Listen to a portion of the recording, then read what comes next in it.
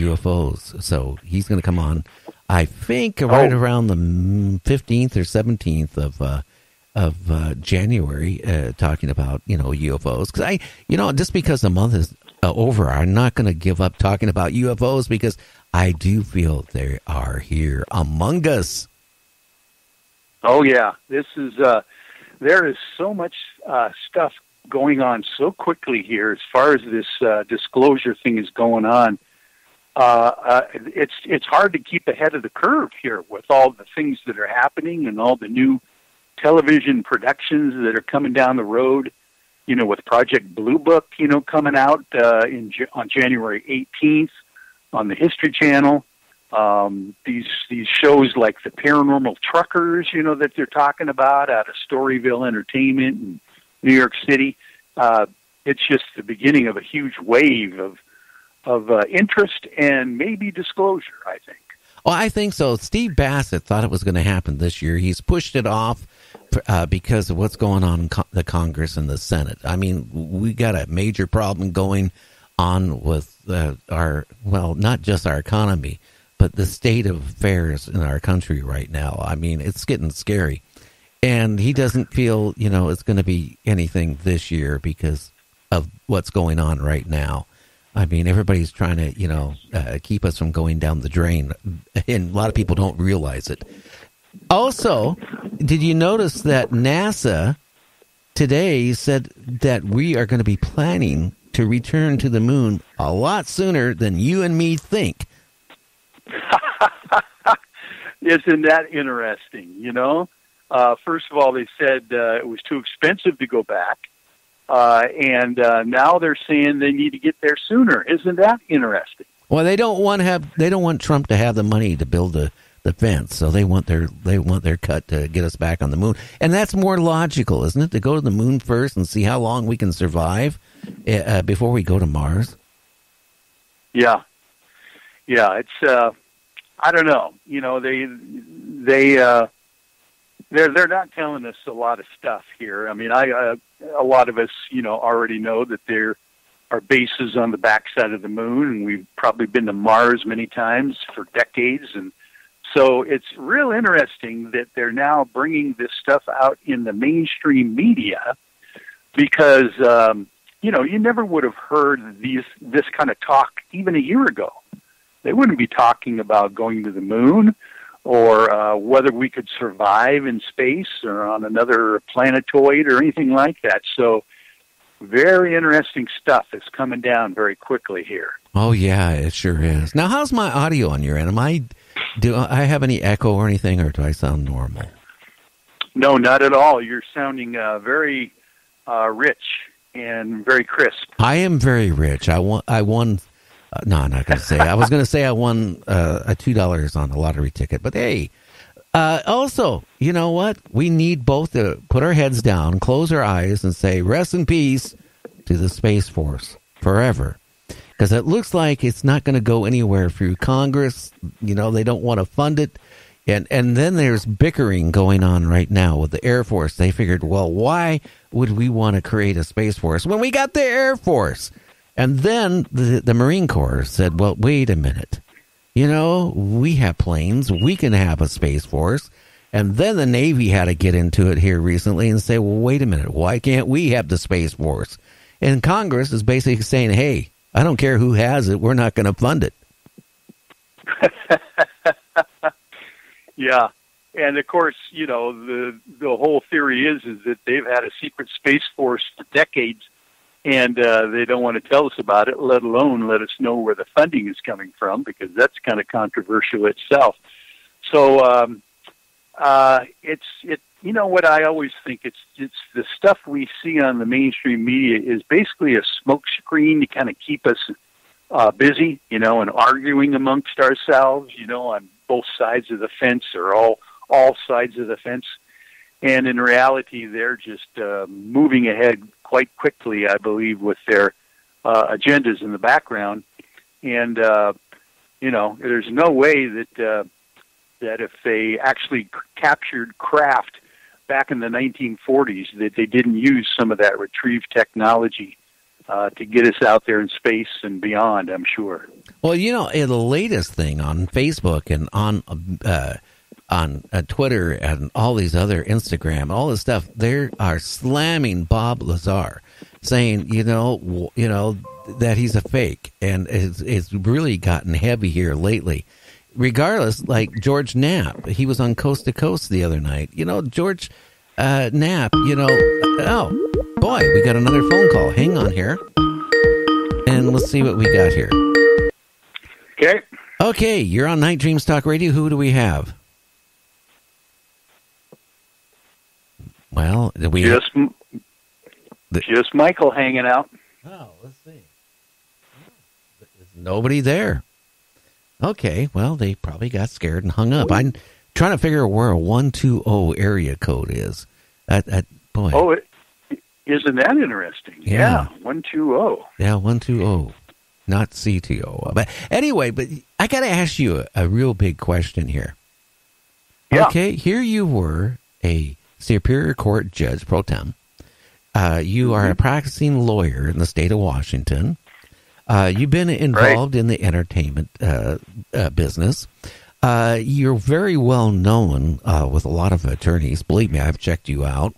Now, I got to ask you a question. What happened? One day, did you just wake up from a dream and said, I am going to form a group of people dedicated to find proof that UFOs and aliens exist? How did that come to you, my friend? Well, you're talking about, of course, the UFO I-Team that I'm the founder and director of. And, to tell you the truth, Gary, that has just been, recently within the last couple of years that I had actually got a group of some of my old researcher friends and Skywatch buddies together to kind of form a formal group, because many of us in the group, including myself, have been involved in this field for a whole long time. Well before I even went to law school, I was into, the whole idea of the paranormal. The UFOs just fascinated me. Even when I was in Sunday school in church, I was always the kid raising my hand, asking all the questions about the Old Testament and Ezekiel's wheel and all the different things that were kind of UFO related in the Bible. And so when I went to law school, I basically, wanted to get a degree so I could, to tell you the truth, I just wanted to work for myself. I was tired of working for other people, in my younger adult life. And so I decided to kind of work for myself, and always have been, as a general practice attorney in the state of Washington. But, the whole idea of once I got to become a lawyer and just learn the craft, I realized very quickly that there was a whole lot of help I could use in dealing with some of my friends who have been into this field for a long time. Probably the best example would be my old friend Peter Davenport from the National UFO Reporting Center. And Peter and I met very shortly after he took over the reins for the New Fork agency and received all the pilot reports and all the UFO civilian reports from around the country and various, FAA towers and law enforcement agencies. They all funneled their UFO witnesses to Peter. And he just needed some legal issues, resolved, forming the entity that he's using to do business under. We helped him purchase an undisclosed Nike missile site. Okay, why did he buy it? I mean, without giving out anything that you can get in trouble for. But, what was his reasoning to buy it? Well, I don't think it's a attorney-client privilege breach at all, just to say what he tells everyone, that he was initially thinking when he moved from Seattle, he wanted to get out to a different part of the country. And he thought it would be really nice to have a impenetrable bunker, basically, that he could safeguard all of his, database and the computers and all the things that he needs and keeps updating for the New Fork website. So it would be something that obviously would be planning for the future in making sure that all that data is preserved for posterity, even beyond his helm as the director of the center. So that was initially his thought, and of course he's got the underground huge, what is it, about an 80-foot deep, down in the bunker of this blast-proof, by the way, supposedly nuclear blast-proof Nike missile site, where he is able to do whatever he wants with it. He hasn't been able to remodel it yet to be able to use it as the impenetrable, bunker that he wants to. But that's kind of one of his goals that he's seeking down the road, along with some of the other stuff that he's always been interested in pursuing, like his passive radar system that he's patented that could actually determine UFOs in close proximity to various triangulated radio station signals. That's kind of what his idea is with this passive radar, and that's right up your neck of the woods. Bounce off the spacecraft. Yeah, exactly. And you have more than one, FM, AM tower or whatever, and you're able to pinpoint exactly where those things are.